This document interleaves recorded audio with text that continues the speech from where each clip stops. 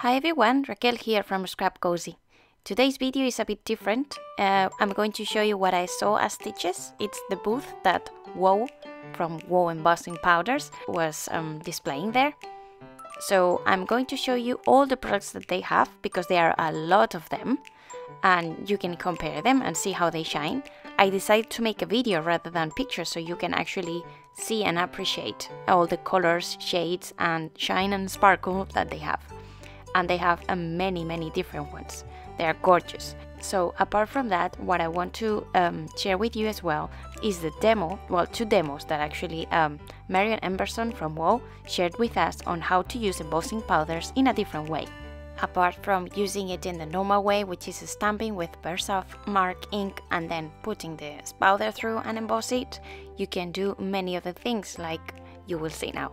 Creating your own enamel dots, which I already shown in a video because I was just applying the technique that Marion is going to show us today, and also using it to cover a piece of chipboard and create like a marble effect, very shiny, lot of sparkle, very nice. So, well, apart from embossing powders, regular ones, they also have embossing glitter, as the ones that you can see here, so a lot of shine, and you will be able to, well, basically apply that shine of glitter with just an embossing tool and fix it there, no need for glue.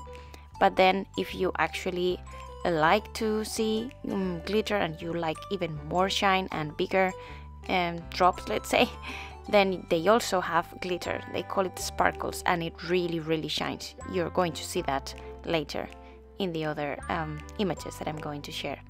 Feel free to pause the video because I'm making sure that all the names come through the screen. So you just, if you like one powder and you want to see which one it is, just pause it and it will be underneath.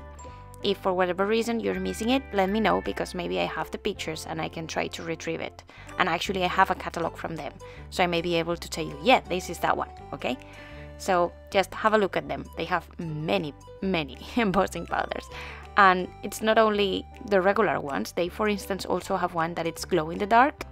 So I'm looking forward to use that one. I bought it last year and for Halloween I think it's gonna be great. And the one that it's now on screen, that Parisa, it's super beautiful. It seems like a mix between, I don't know, platinum and gold, and it has all those, well, that texture that it gives, I like it very much. And also that verdigris one, I think it's going to be one of my favorites. While talking to Marion at Stitches, I think she mentions later in the video that we're going to see, but just in case that she doesn't, I'm going to explain you a feature of these Wow embossing powders, which is, I think, very important, and I don't know if many people know about it, but I think it's good to know.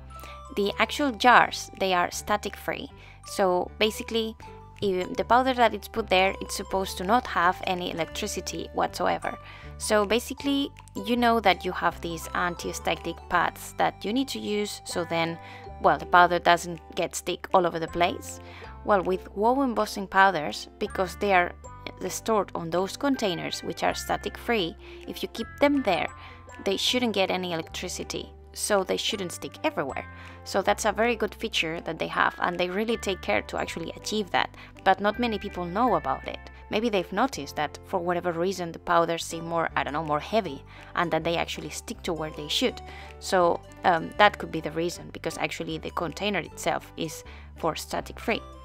And so they really don't recommend you to actually, you know, some people move the powder from that little container, little jar that they come, into another plastic container. If you do that, then definitely you're not gonna get that feature. So it's better to just move away from moving your powder into a different container, just use the one provided and it will be great.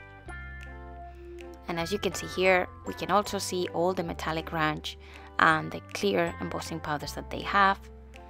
So, well, many to choose from.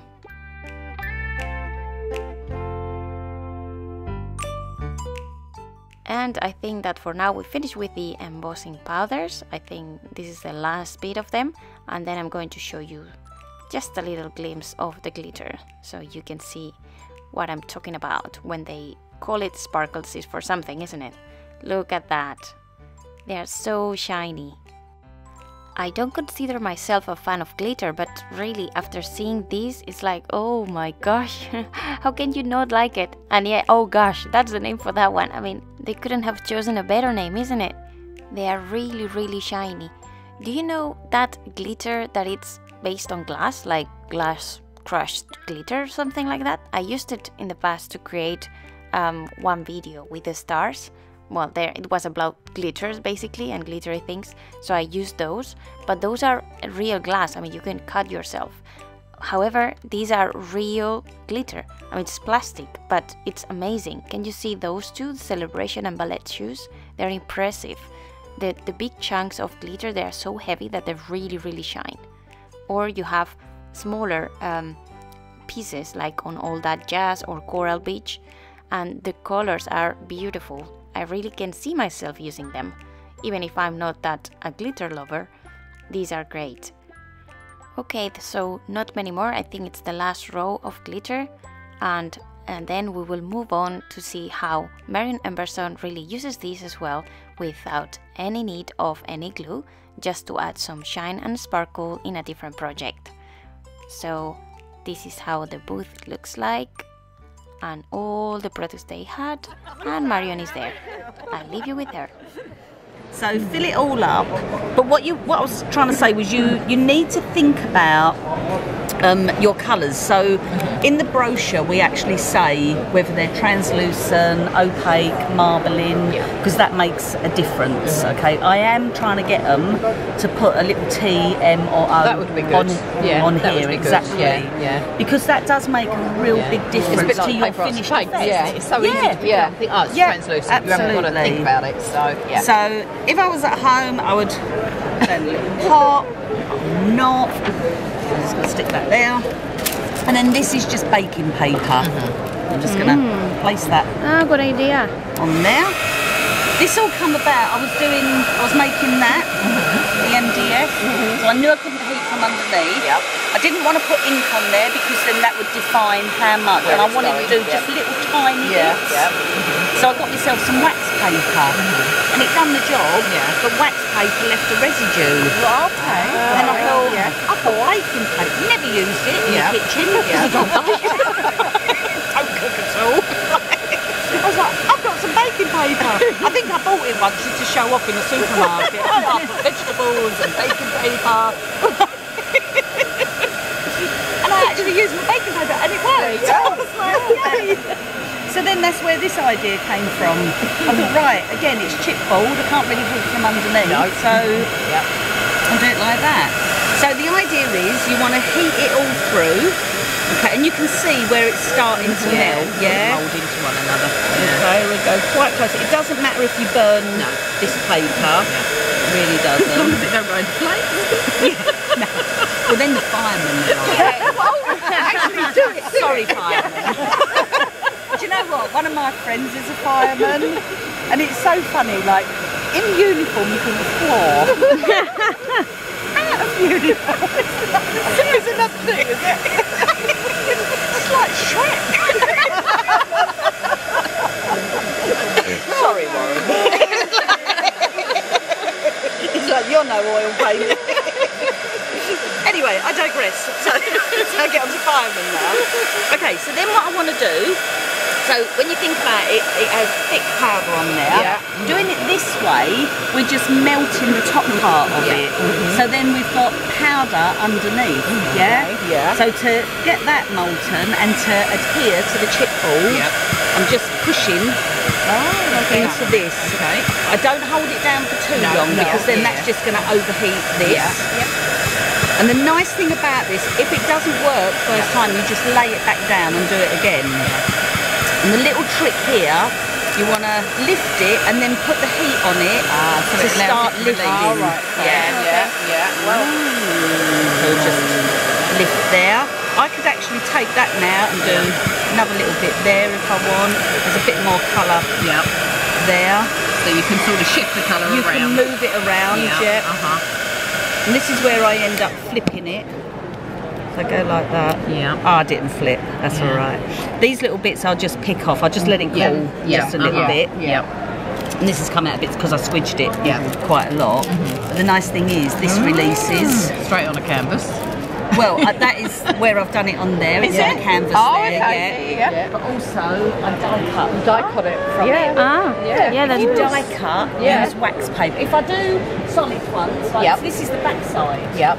Take that off. So back side is matte, front side is shiny. Oh my God. So I use the back side there to get like a matte effect. And backside on a solid shape is fine. Yep. Well, not backside, any side on a solid shape is fine. But doing this, because of how fine all this is, I used wax paper in between this and the dye. Yeah, and then it just releases it nicely. So it's just good. I think as long as you're showing other ways of using the excess. Exactly. Yeah, they don't think it's a waste. Yeah. So if you then wanted to add, like, say you thought, actually I've not got enough blue on here. Yeah, so if you wanted to add more colour, so if I wanted more of that on there, I can just put it on there, lay that back over and melt it down. Okay. But I'm going to do another thing now. So this is Silver Ultra High. Okay. So what I'm going to do, I'm going to start heating it again, and I want to get it nice and hot again. Okay, so I'll just move my tool around. Get it going. Is it home time yet?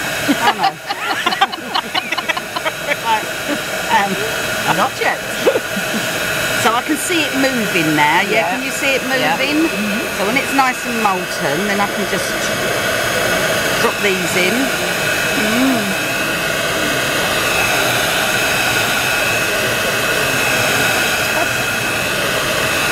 And they just sort of spread, because they're ultra high, they sort of spread out a bit. I'm trying to find me, I had a cocktail stick,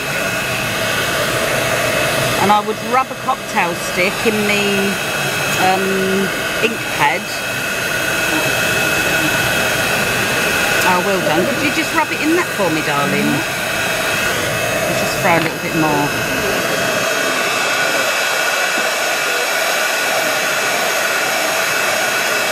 And a little, you know, like the, I don't know what they were called, the little 4-prong combs we used to get for our hair when we all had perms. Oh, yeah. I know what you mean, like an afro. A little tiny one of those, that would work really well. So you can just, oops, I need to make that hotter again. Could you just pass that one? It says happy. Thank you. And so can you see like the lines? I didn't add ultra high in that one. What's the cake where they draw the thingy through? They ice it and then draw the... Is it fake well? You know when they put the icing on top? The chocolate lines. So although like when you draw the lines you think, oh, that looks a bit naff, but then by heating it again it spreads it back out. And it moves the colour around a little bit if you want to, doesn't it? Yeah, so I can just sort of bring that, drag that through like that. That looks nice. That's lovely. A little bit of that. And then what you were saying about sparkles. Oh, I have to add a bit of so that's just a little bit of that. What colour sparkles do you want on there? Sparkles are in this one. Do a blue, the blue, that greeny blue. So should we go sparkles? Okay, so same thing again. It's just exactly the same technique. We're just gonna take a little pinch. And then heat it. We're always heating it because we want it molten. Because as long as it's molten, it's going to grab this. So a little sprinkling. And then I heat again, and that makes it sort of go in there.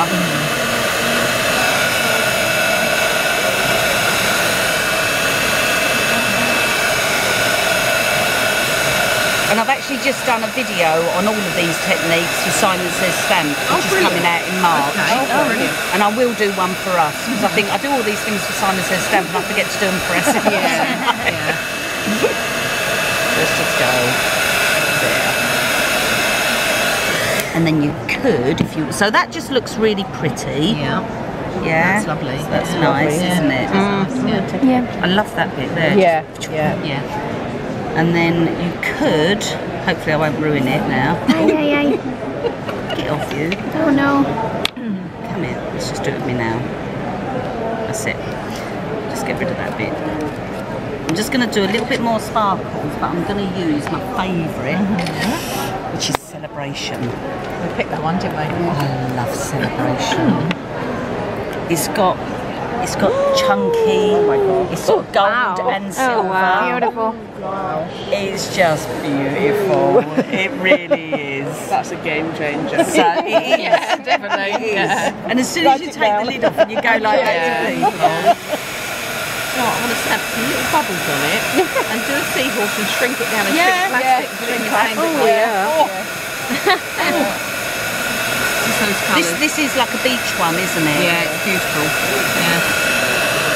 Because that's why I like the oyster, because it looks like sand with it, doesn't it? Yeah. A little bit. Just where it was quite sort of blue in places. Just have a little bit of a.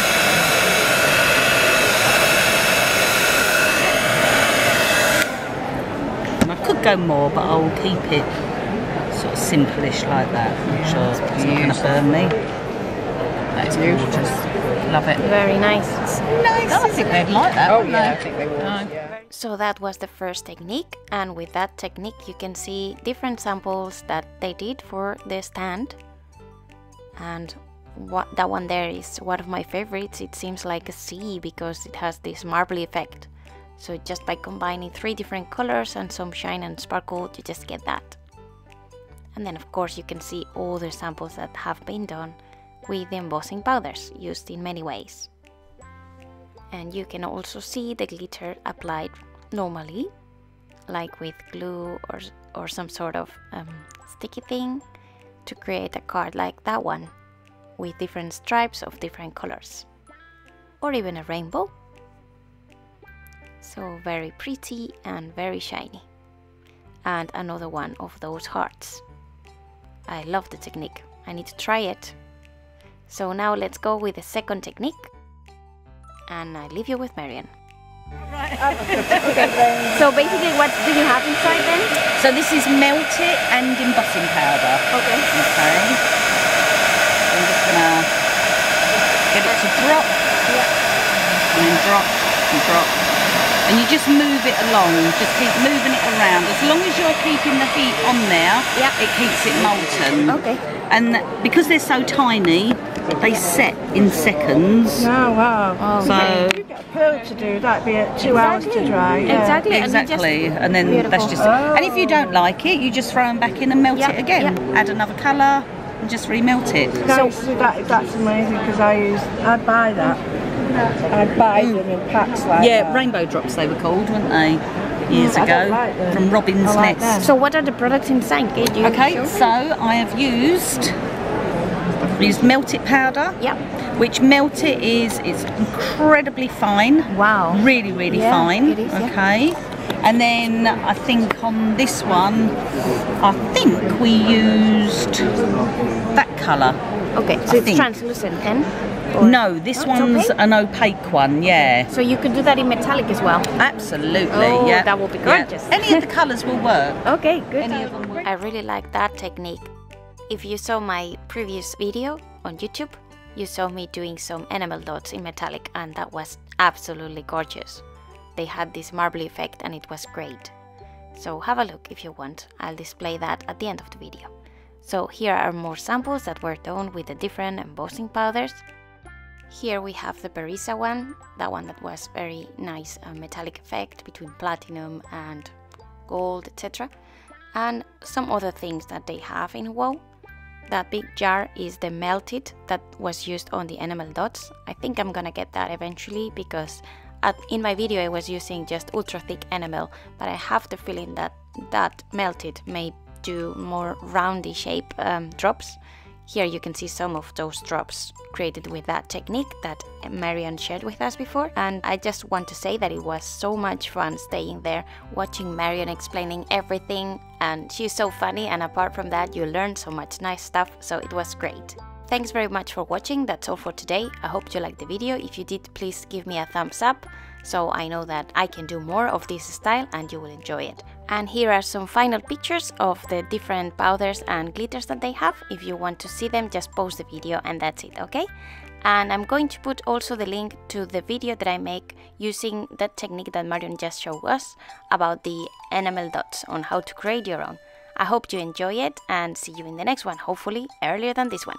Bye!